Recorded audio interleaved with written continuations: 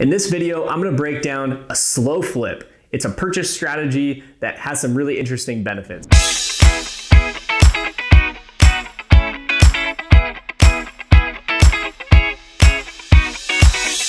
If this is your first time to my channel, thank you so much for coming by.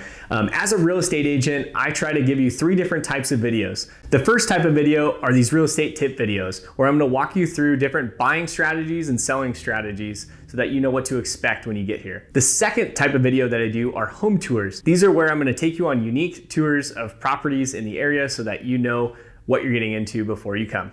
The third type of video are community interviews. These are interviews with professionals and influential people in Santa Cruz County that it will give you a sense of what's going on in the area and what type of people are here. So you might be thinking, what's a slow flip? And why do I want to do that? I thought flips needed to be fast, Pete.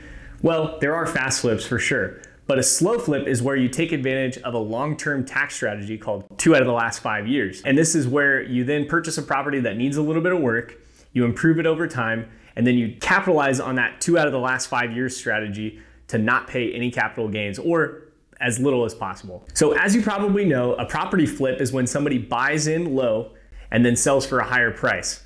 And during the time between when they buy and when they sell, they try to improve the property or do what's necessary to improve the property as far as a standpoint goes. So sometimes it's as easy as cleaning it up and staging it. Sometimes it's more of handling a specific problem like evicting a certain tenant that's being difficult for the seller, or handling a red tag on the property if there's a code violation. You know, there's all sorts of reasons that people have a hard time selling their properties. And if you're a savvy investor, you can figure out where to fit in and where to help out, where to provide solutions and earn that value. So a slow flip is specifically situated towards either a novice investor or somebody who's making a first-time purchase, something like that. And the difference really is that you're gonna take advantage of a tax strategy called 2 out of the last 5 years. So that just means that as a primary residence, you'll need to live in it for 2 out of any of the last 5 years. So that means you could rent it out on or off for 3 years in between, but just on your taxes, you're gonna wanna show that it's a primary residence for at least 2 of those years. So if you purchase, let's say in the first year, you start doing your improvements, you live at the property, and then you need to maybe rent it out for some reason,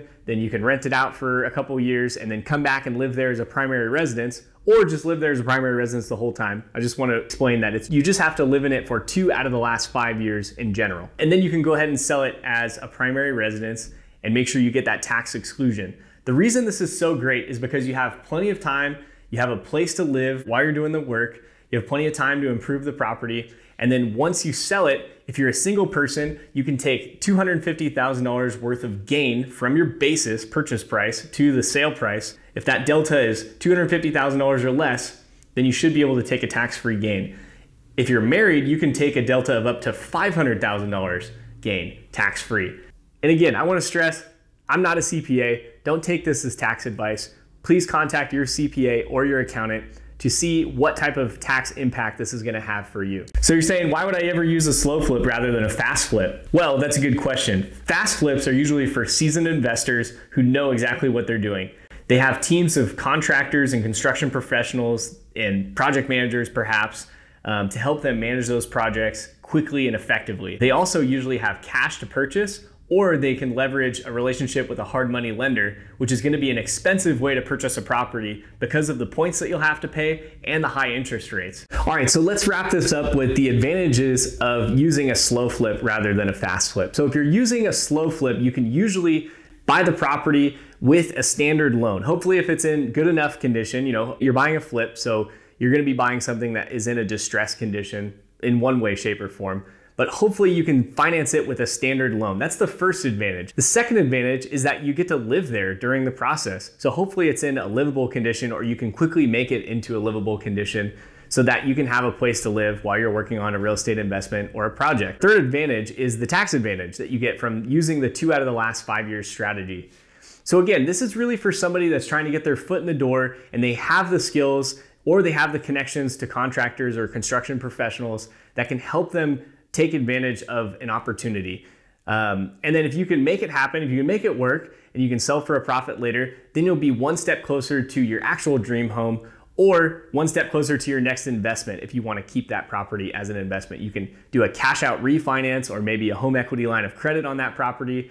and then purchase your next property or your next project. So a slow flip is more geared towards an early stage investor, a novice investor, or maybe a first time home buyer just looking to make sure that they hack in the value and give themselves a way to beat the market no matter what. Thank you so much for watching this video on slow flips. If you have any more questions about what this strategy entails or how you can do it yourself or maybe what that might look like, please give me a call.